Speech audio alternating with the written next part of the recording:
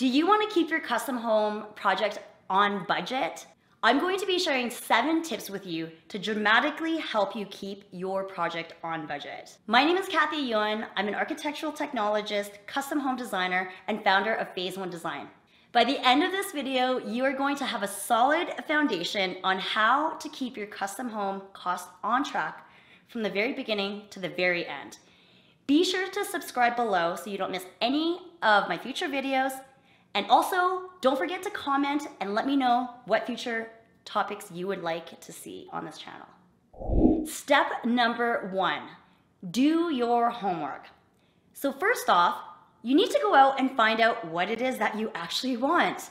I know this sounds really obvious, but this is gonna go a really long way in understanding what your costs are. You need to know what your expectations are that you have for your custom home so that you can actually communicate them to the other experts that are going to be helping you put your budget together.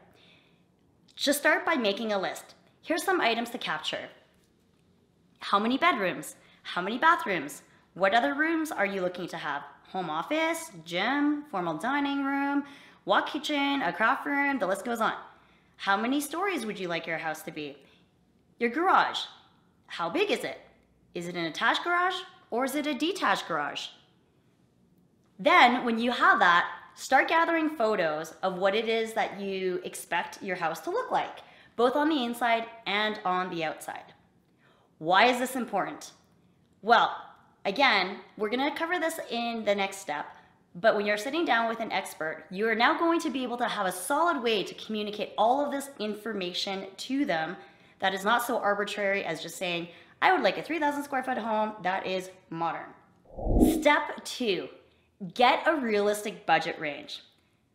Okay, so everybody wants to know, how much does my custom home cost? To the dollar, ideally. But at this point, it's just totally not realistic to expect that because you don't have enough information. So what you want to do is actually get a range. And by range, what I mean is you are going to get a range out there that is a low range and a high range. So your price for your custom home and how much your custom home is going to cost is going to fall within a low range and a high range. So how do you do that? You would approach 2 different experts, a designer and a builder. So first, a designer. Why would you need to talk to a designer? Well, a lot of people actually miss this step. The reason why you want to talk to a designer is your designer is going to be able to tell you, based on all the homework that you've done in step 1, how big of a house that you actually need, square footage wise. The size of your house very, very closely relates to what the budget is. So you need to know what that number is square footage wise. Also, very experienced designers will be able to sit down with you and do a preliminary costing exercise with you to give you a high level idea of what your budget range should be.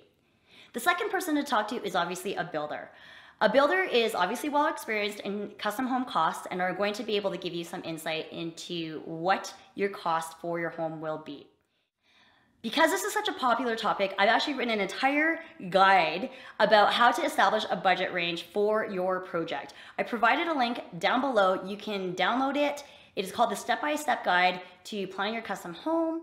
Now, notice I said get a realistic budget. The key word there is realistic. So what's gonna end up happening is you're gonna go out there, you're gonna talk to a whole bunch of different people, and I promise you, you are going to get a whole bunch of different numbers. So, you know to expect a range, but what happens when you actually have that? This is a good segue into our next topic. Step number 3, don't just focus on the lowest price. Unfortunately, this is what I see a lot of. A homeowner will go out there and they will get their range of pricing. They'll get their low and their high. But after that, the only price that they focus on is the very lowest price. And then they base their entire project on that number. That, my friends, is definitely not the way to do it. If for whatever reason you're not comfortable with that low-high range and you must stick to the bottom end of that range, I'm going to give you some advice right now. I would seriously consider just taking a step back and rethinking the scope of your project. So for example, how big do you want your house? Or you're gonna have to adjust something in your scope to actually reduce it. or your budget needs to come up. Until you've done that, please do not go any further. I know this isn't what you want to hear me say, but I'd rather say it to you now than see you run into trouble later on. You want to always make sure that you're leaving yourself a little bit of wiggle room for sure, and that you're not always so tight on your budget at the very beginning, which takes us to step number 4. Step number 4, build in a contingency. So with every custom home project, there should be a contingency. At the very beginning, start with a large one, as much as 20 to 30%. As you start firming up your plans and start doing some selections, that contingency can go down slightly, but make sure you have one to begin with. Secondly, do not spend that contingency. So during design, I promise you, you're going to be exposed to a lot of shiny things that you're going to want to put in your design as you surf design magazines and surf online design images. You are going to find all these things. But whatever you do, don't spend your contingency. It is like your rainy day fund, your backup plan, everything like that. It is not intended to be spent on your actual project unless you are really, really comfortable with your custom home costs and you feel like you have a lot of wiggle room. I'm just curious, how much are you going to use for your contingency? Comment below and let me know. Step number 5, leverage design to keep on budget. So this is one of my favorite tips and one that is not commonly known. Did you know that design controls your budget, not the builder? So as your design starts taking shape, that is actually when your budget is going to start also taking shape. Your budget is 100% directly related to the design of your house. You might be thinking, what are you talking about, Kathy? That doesn't make any sense, which is totally fine. I've made a video about it. So I provided a link below. We deep dive into it and it's all explained. But what you need to know for the purposes of this step is that you can control your budget through design. So throughout the design process, you should be making sure that you're having comprehensive budget conversations, both with your designer and your builder. And again, that emphasizes the reason why you have to work with a designer that understands how to work with a budget during the design process. Whatever you do, do not finish your design and then take it to a builder and just cross your fingers and hope that they're going to make the budget work. I promise you that very, very rarely works. Step number 6, work with a designer that understands budgets. So from day one, you should be working with a designer that understands budgets. This is going to go a long, long way for you in keeping your whole custom home cost in check. This is a large topic, so I've actually provided a totally different video for this. The link is below. Feel free to check it out. So how do you know that your custom home designer knows how to do this? So at the very, very beginning of the process, before you sign a contract with them, they should be asking you what your budget is and budget-related questions. This is a great telltale sign that they're going to be mindful of your budget throughout the process, and also ask them straight up, how are you going to help me keep my budget on track? They should be able to answer that question.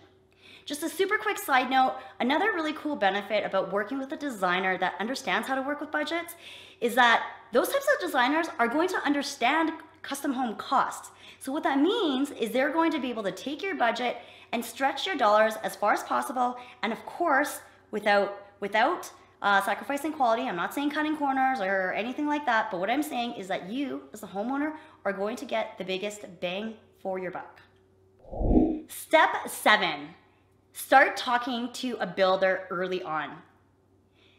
Start talking to a builder early on in the process so that they can actually help you during the design process. They can add to these budget conversations. It doesn't mean that you have to sign a construction contract at this stage in the game. Some builders will charge a low fee for this, but it's well worth your investment. They will be giving you high quality advice, and many builders will also do intermediate budgets for you during design, so you can just kind of check in to see where you're at budget-wise. You can adjust your design higher or lower depending on where that intermediate budget stands. Again, if you don't feel comfortable at this stage in the game, you do not need to sign a construction contract with the builder. your commitment to them would only be for that piece of the contract where they're putting those budgets together for you. It's kind of like dating before getting married. So now you know the exact steps for how to keep your custom home project on budget. Don't forget to download the step-by-step planning guide below that I've written. It outlines all of the steps that you need in order to establish that initial budget range.